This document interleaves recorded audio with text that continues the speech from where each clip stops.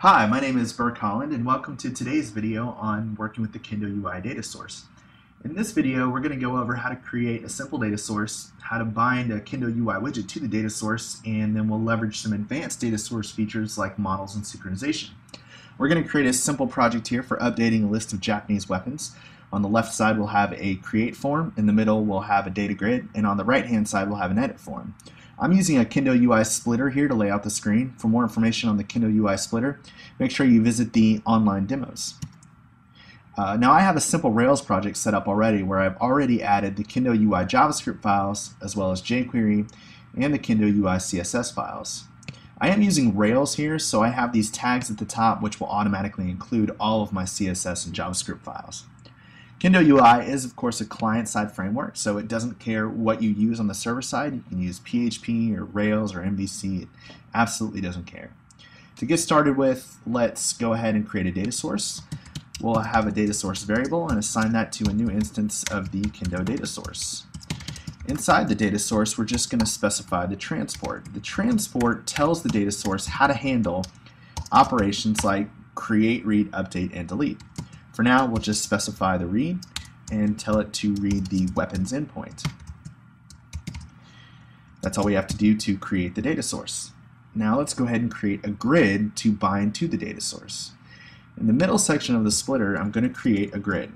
For more information on the grid, be sure to check out the online demos. Additionally, we have a Getting Started with the Kendo UI grid that I would highly recommend. I've added a table there, and I'm going to turn that table into a grid by selecting it with the jQuery selector and calling the Kendo grid function. Inside the Kendo grid function, we're going to specify the data source property of the grid and set that equal to the data source variable that we just created. That is all that we have to do. Let's go on over to our app and see what it looks like. Alright, so now we have a data grid with our Japanese weapons in the middle here. Now, what I want to do is alter this just a little bit. Currently, our data source is bound directly to the data, and I want to introduce the concept of models here. Now, we can create a model object and define that model object by specifying a variable, in this case weapon, and setting that equal to the Kendo model and telling it to define a new model. Now, in that model, I'm just going to specify an ID property and say that that is bound to the ID property on the JSON response. Now, what's going to happen here is the data source is going to read in the JSON, and then we're going to specify in the schema that the model for the data source is this weapon object above that we've created.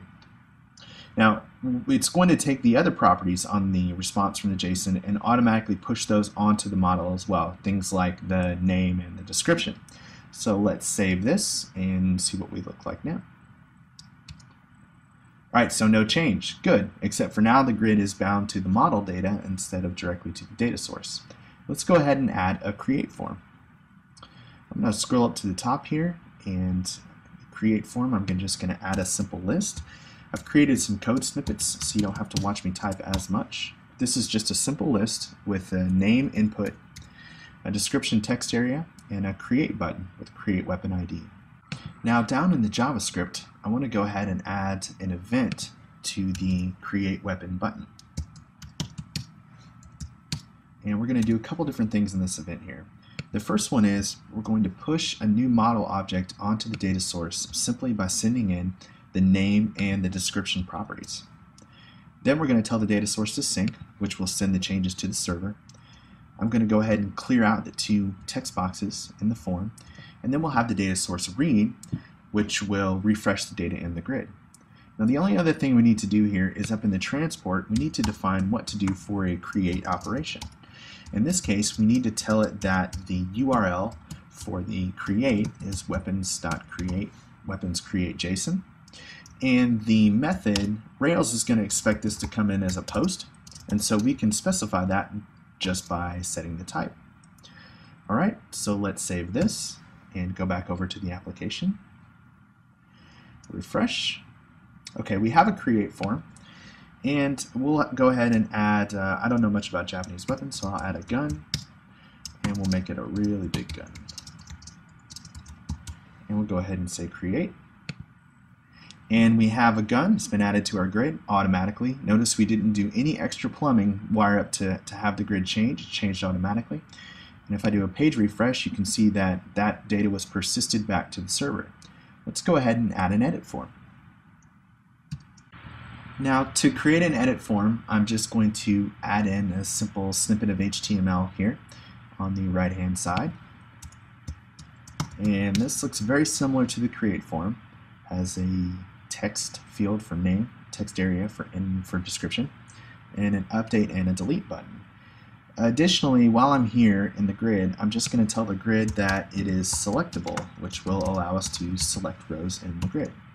Now, if we reload and we look at this, we have an edit form and we can select items in the grid. We do need to get the selected item into our form on the right. The way that we do that is we're going to listen to the change event on the grid. There's a couple of different things going on here, and I'll explain each of these. The first one is I'm going to be getting the ID of the currently selected item by asking for the ID property off the data object. I'm then going to get the corresponding model object off the data source, and I'm going to store that in this selected weapon variable, which I haven't defined yet. I'm then going to get the change name and change description values, and I'm going to set them to the model object property name and model object property description.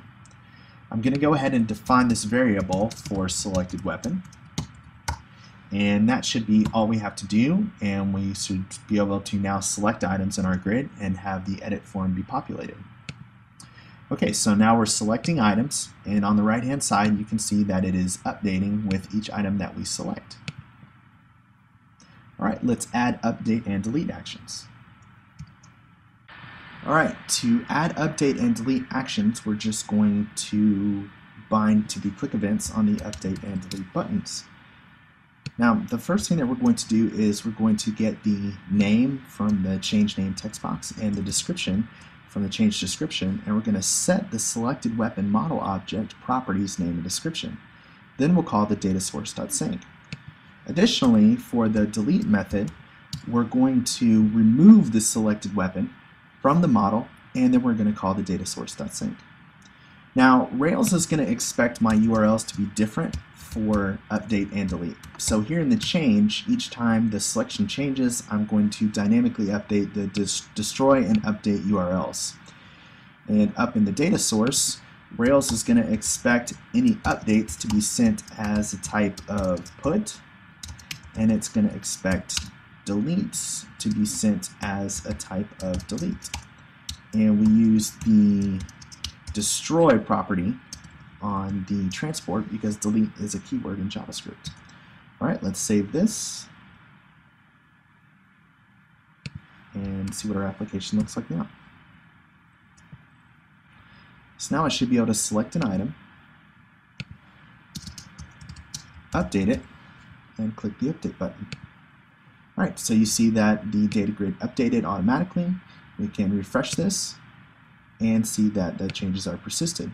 Similarly, I can click the delete button and the item is removed from the grid, refresh, and the changes are persisted. All of that is being taken care of for us by the data source.